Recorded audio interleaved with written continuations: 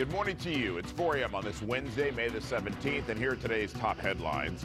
Chilling new video this morning of a head-on crash in Riverside County that left a child dead. Plans to build a sprawling resort embedded in a canyon moving forward, at least for now. Why residents think the decision will bring danger to the community. And the Lakers come up short in Game 1 of the Western Conference Finals against the Denver Nuggets. Boy, that game was just not fun to watch. Ktla Dt Morning News starts right now.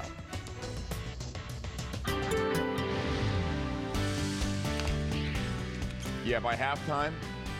Well, it got good at the end. Yeah, at the end, but I was already It was a one asleep. possession.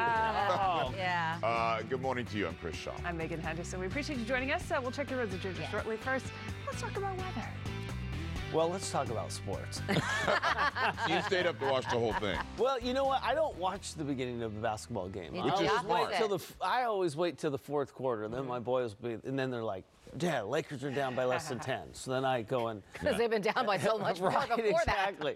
So I did. I watched like I know fans will be like, you got to watch the whole game. But No, you me, don't. Not in the NBA. I watched the last 6 minutes and it was exciting. Lakers can be okay.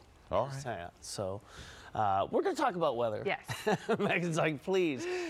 We did have a warm-up yesterday. I don't know if you felt that. A lot of the inland areas definitely saw some sunshine earlier start to it. We did see some warmer weather. Not so much along the coast where the cloud coverage a little pesky. Max Doppler this morning looks very similar to yesterday. And I said, hey, don't look at this and be alarmed thinking, oh, my goodness. Now, this afternoon, we could be looking at some thunderstorm development. The offshore flow is strengthening. Not quite strong enough, though, to kick out the marine layer. Here we go. Long Beach, you have some morning cloud coverage. That marine layer is out there.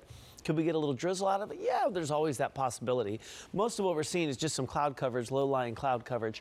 We will see a chance of some afternoon thunderstorms popping up just because of the heat through the inland areas. But right now we'll go partly cloudy, a little windy in some spots, including the IE at about 30 miles per hour. We are looking at a slight uptick in temperatures by a couple of degrees for the inland valleys, a couple of degrees for the coastal areas as well. We're just warm, maybe a little muggy as well over the next couple of afternoons. We'll talk more about it in a few minutes. Ginger will send it over. All right, yes, and boy, that cloud cover in some spots even thicker, believe it or not, than what we saw yesterday. So we'll track that. For now, anyway, we want to make sure that everybody's well aware of the landslide that continues to close a portion of the 5 freeway. So let's see, today's Wednesday, right? So tonight they will work till tomorrow, and then I believe they'll reset, and then the closures will be slightly different Saturday into Sunday. I have to recheck my emails. But anyway, it's the 5 southbound side between the 138 to Templin Highway. All those southbound lanes are closed. So you see the 138, you take the 138 east, the 14 south, back over to the 5 freeway. I'll probably wait it out until 5 o'clock because it's not the terribly long way around.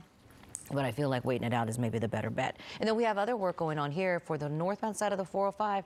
Closure starts right here at about Euclid up to Brookhurst. They've been working here. Remember, estimated time frame of them having everything done is sometime this year. We'll see. They've been really right on track, right on time, and really good about all that information. For now, those lanes are closed. All right, back to you guys. We begin with breaking news. An LAPD officer has been hospitalized after a crash in University Park. It happened about 2:30 this morning in the 2900 block of South Flower Street near West 30th Street. The police cruiser collided with a Honda sedan. The woman in the Honda not hurt. One officer was taken to the hospital. That person's condition unknown. It's unclear what caused the patrol car to crash into that other vehicle. A local community left devastated this morning after an 8-year-old boy was killed in a head-on crash. At least 4 others were also badly hurt. Ktla Dt Carlos Herrera live in Riverside.